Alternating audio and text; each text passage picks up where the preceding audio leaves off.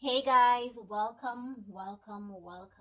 It's your girl Alan here with another upload. So, for today, what I will be doing is giving you guys a few employers that you guys can reach out to for the upcoming season.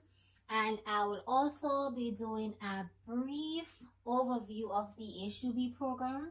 The reason for this overview is basically to answer the questions that you guys have been asking.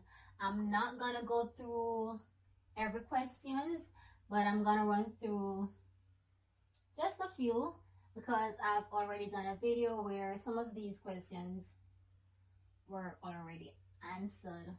So I'm just gonna run through and then I'm gonna drop the employers. So let's get right into it. And guys, if you have not yet subscribed, please go ahead, hit that subscribe button, like and share with a friend. With all that said, let's get into it. Let's go. So what is the H2B program? So the H2B program is basically a foreign worker program. You can call it the guest worker program. So guest worker programs authorize the employment of foreign workers by U.S. employer for a temporary period with a non-immigrant visa. So non-immigrant visas are temporary. So the visa holder must depart the state by a certain date. All right, so the next question is, what are the top occupations under which persons are employed? So based on research, the top occupations are housekeepers, landscapers or groundkeepers, meat and fish processors, construction laborers, restaurant workers such as cook and wait staff, servers. Yeah. Next question, how long can an employer be employed for? So migrant workers who are issued H2B visa, they can be employed for up to 9 months, but their employment period can be extended to up to 3 years, or the visa may be initially certified for up to 3 years if it is considered a one-time occurrence. So what is the H2B visa cap? All right, so this one, no. So there is a limit on the number of applicants who may be issued H2B visa or otherwise grant H2B status during a fiscal year. Currently, the H2B cap is set at 66,000 per year. However, unused H2B numbers for one fiscal year do not carry over onto the next year. So once the H2B cap is reached, USCIS may only accept applicants or petitions from H2B workers who are exempt from the H2B cap. Next, where do workers receive their visas? All right, so foreign workers will have to apply for an H2B visa after the approval from USCIS. So they should apply to the U.S. Department of State at a U.S. consulate or embassy within their country to seek permission of entry into the USA. And that is how they will actually get the H2B visa upon approval. What is the age limit for the H2B program? All right, so I'm going to give an age range. So usually it's from 18 to 50. However, it really depends on the employer, because the employer might state that, okay, we're looking for applicants or workers between the ages of 20 to 35. We want people between the ages of 25 to 50. So it really depends on the employer, but the age range is 18 to 50 years old. Next question, do I need an agency? Do I need to apply through an agency for an H2B job?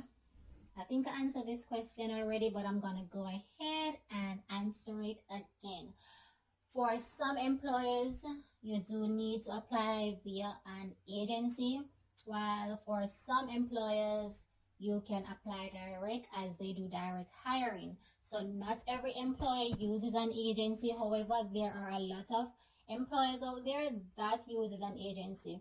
But the thing is to find these employers that really do not require you going through an agency to get employed with them. So what I suggest is just basically reaching out to the employers, and they will let you know if, okay, we really do not handle the processing of H2B for ourselves, we go through an agency. You can ask them which agency that is, or they will tell you, okay, we do the recruitment for ourselves and we are hiring, and that is how you will know which employers really work with an agency from those who do not work with an agency.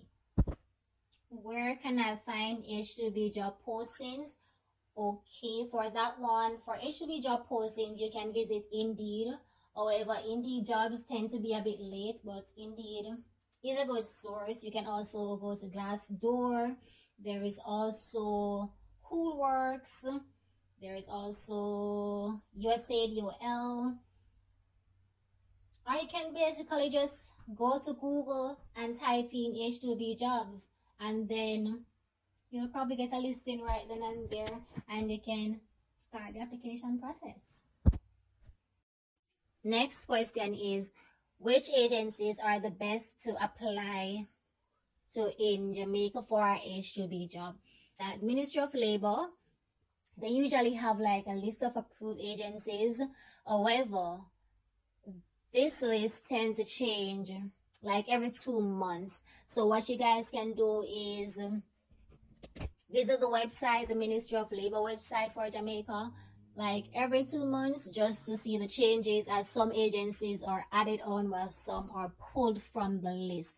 And knowing that some of these agencies really do not have any employment for you guys, what they're going to do is charge a consultation fee and a registration fee and have you waiting when really and truly they do not have any employment. But what I did, I went to the US website, and these are the agencies for Jamaica that are on the US website. If there are persons here from another country and you'd like for me to drop the list for your country, please comment and I will do so in the comment section answering your question. Okay, all right, so these are the agencies that I saw for Jamaica on the US website, guys.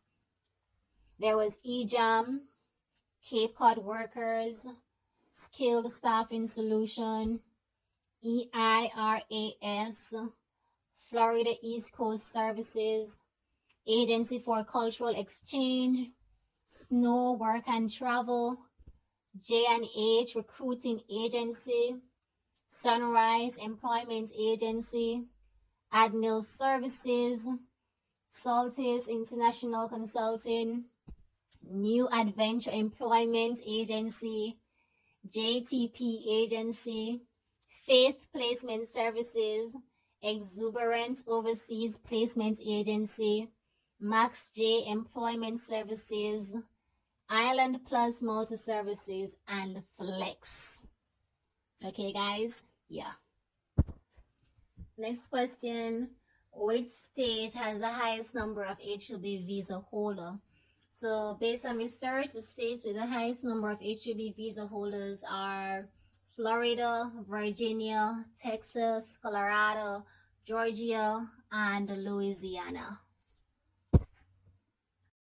What documents do I need to take with me to a visa appointment? Okay, so once you apply for the visa online, then you should get a printout of the things that you need to take with you, and you cannot set an appointment without an approved petition and a job offer letter. So the things that you gonna need are like a printout of the DS-160 that you filled out online. You're gonna need the notice from the USCIS showing the I-29 approval. You're gonna need a valid passport, one passport size photo. If you have family members traveling with you, then you're gonna need some documents showing that, hey, you guys are related. Documents such as birth certificates or marriage certificates. Okay guys, so that's it for the question and answers. If you guys have any further questions, you can drop those in the comments and I will be sure to answer them in the next video. Please stick around for the employers that you guys can reach out to, and best of luck to you guys. Stay tuned for the employers. They're next.